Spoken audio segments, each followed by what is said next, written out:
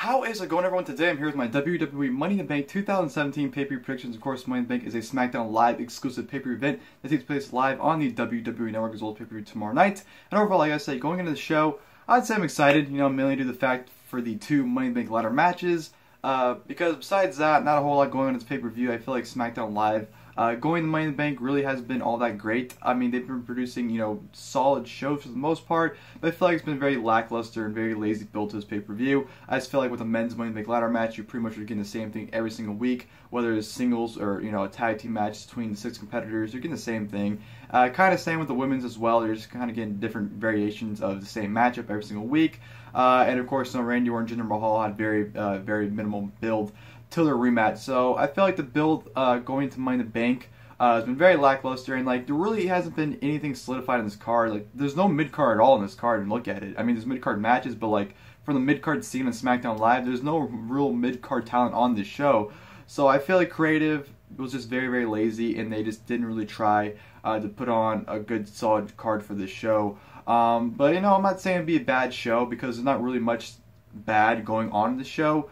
But I don't know, very lackluster, and I feel like they really didn't put any effort into this show. I mean, it is Money in the Bank. It's exciting to the fact that we're going to crown the Money in the Bank winner, not just one, but 2 of them this year for 2 separate championships. So that's an exciting factor. But take away the ladder matches, nothing really newsworthy or exciting is going to be going on this pay-per-view. So I'm excited, like I said, just to do the fact that we're getting the 2 ladder matches. But yeah, that's my overall feelings going to the show. 6 matches scheduled for the show. Of course, 5 of them being on the main card, with one of them being on the 1-hour kickoff show, 1 hour prior to the pay-per-view. The Hype Bros making the return, taking on the Colognes.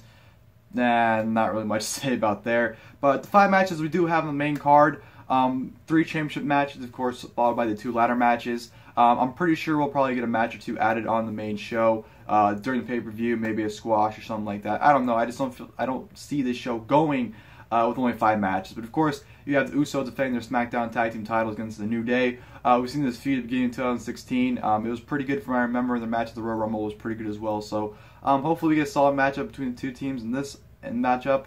Of course, Lana challenging Naomi in her SmackDown Live in-ring debut for the SmackDown Women's Championship. Hopefully Lana's improved significantly since the last time we saw her in the ring, which I believe was at WrestleMania 32 last year, at least on WWE TV. I know she's done NXT live events, but hopefully she's improved. If she hasn't, then I don't know where to go from here. So hopefully Lana improved, because if she didn't, that's not very good. Of course, we'll begin the first ever women's Money in the Bank ladder match, of course, vying for a SmackDown Women's Championship contract. Historic 5 women in this match. Would have preferred being 6. I honestly would have preferred Lana being in this match just so it evens out with both ladder matches out of 6 people. But I'm not going to complain. History being made for the first time. Women's division is definitely evolving. Last year with the first Hell in a Cell, first pay-per-view main event, first Iron Man match. Well, not the first Iron Man match. Well, on the main roster, first Iron Man match, that is. But a lot of historical things going on in the women's division, and just add Money in the Bank to another accolade in that historic rise. So first ever women's Money in the Bank ladder match for a SmackDown Women's Championship contract. Very exciting. Hopefully it plays out safely. Hopefully no one gets seriously injured. But I'm very excited to see how that plays out. Jinder Mahal having his first title defense against Randy Orton. I didn't like their match at Backlash. I was very vocal about that. Not very high on Jinder Mahal being the WWE Champion. But hopefully it's a better outing here. I know there's going to be legends at ringside of Randy Orton, considering the story they've been doing.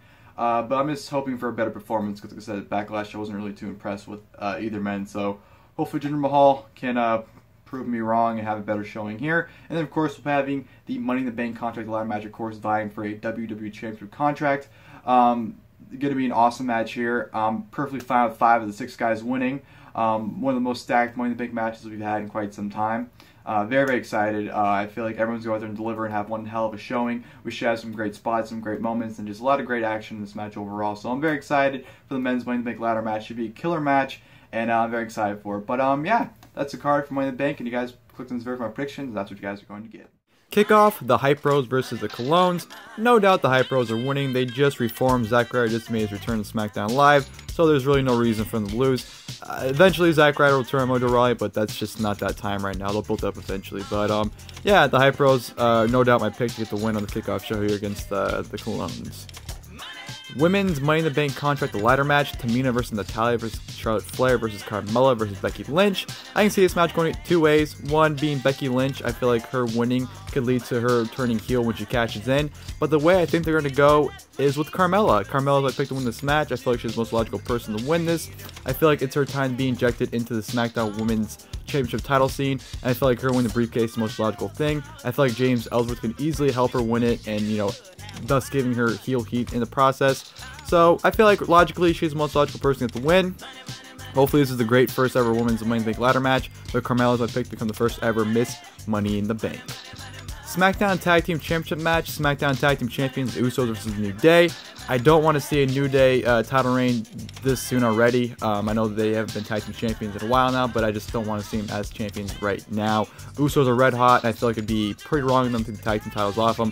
Usos should be built up as a mega heel tag team, and when they lose it, it should be a big deal. So, should be a fun match. I'm looking forward to it in a sense. But my prediction is that the Usos will still walk out the SmackDown Tag Team Champions. SmackDown Women's Championship match, SmackDown Women's Champion Naomi versus Lana. I can honestly see Lana winning the title here. Maybe she wins by DQ or countout, so she still wins but doesn't win the title. I don't know. But just to be on the safe side, I'm gonna go ahead and pick Naomi. I feel like her win or her losing the championship to Lana I don't know, it doesn't fit the scenario. But hopefully it's a decent match. But one way or another, I think Naomi walked out still the SmackDown Women's Champion. WWE Championship match, WWE Champion Jinder Mahal versus Randy Orton. As much I'd like to see Randy Orton regain the championship, I don't see it happening. I see Jinder Mahal somehow or another walking out still the WWE Champion. This match needs to be better than the Backlash match because I didn't like that match at all. I thought it was a boring match and didn't really do anything that good for me. But hopefully this match is better than that match because Jinder really needs it. He needs a better outing from that previous match. But I'll be rooting for Randy Orton. Honestly, I'll say right now I'll be rooting for Randy Orton. But coming result, I do expect Jinder Mahal to walk out still the WWE Champion. And then the main event, Money in the Bank contract the ladder match, Dolph Ziggler versus Sami Zayn versus United States Champion Kevin Owens versus AJ Styles versus Shinsuke Nakamura versus Corbin. Honestly, I'm okay with 5 out of 6 guys winning. Ziggler is the only guy I don't want to see win. Everyone else, I'd be perfectly fine seeing them win. But you know what? When it comes down to it, I have one guy and I feel like he's going to win it, and that's Corbin. I feel like ever since post-WrestleMania, they've been cooling Corbin down. I feel like they've been doing that on purpose, just so that way, when he wins this, it's a bigger deal than, what it would have been if he was, winning constantly, having a lot of steam. Other guys, I wouldn't, if I had a second guy, I'd pick Nakamura to win it. I feel like he'd be my second pick, followed by AJ Styles, followed by Kevin Owens. But my main pick, and honestly, I do think he should win it anyways out of the bunch, is Baron Corbin. So my pick to become the brand new Mr. Money in the Bank, Baron Corbin. Well, ladies and gentlemen, hope you guys enjoyed my WWE Money in the Bank 2017 pay-per-view prediction. Like I said, Money in the Bank is a SmackDown Live exclusive pay-per-view event that takes place live on the WWE Network as well as pay-per-view tomorrow night. Like I said, I'm excited due to the fact of the 2 ladder matches. Besides that, everything else kind of just, I'm not really too excited for it. I mean, it shouldn't be bad. This easily has the potential to be a really good to great show, in my opinion, if everything delivers properly. But like I said, just the exciting factor is not there. The lackluster build for pay-per-view, the amount of talent missing from this show. I don't know. I feel like a lot of laziness contributed to this pay-per-view, and it hurt the builds going into it definitely, and the excitement going into it as well. So hopefully Money in the Bank delivers. Backlash wasn't a very good show, so hopefully Money in the Bank makes up for that. If you guys do the video, please leave a like below. If you guys would like in the comment section, please leave your guys' Money in the Bank predictions as well in the comments if you guys would like. And as always, until my pay-per-view review tomorrow night, I'll see you guys and thank you guys for watching the video. They said we're lucky to have got this far.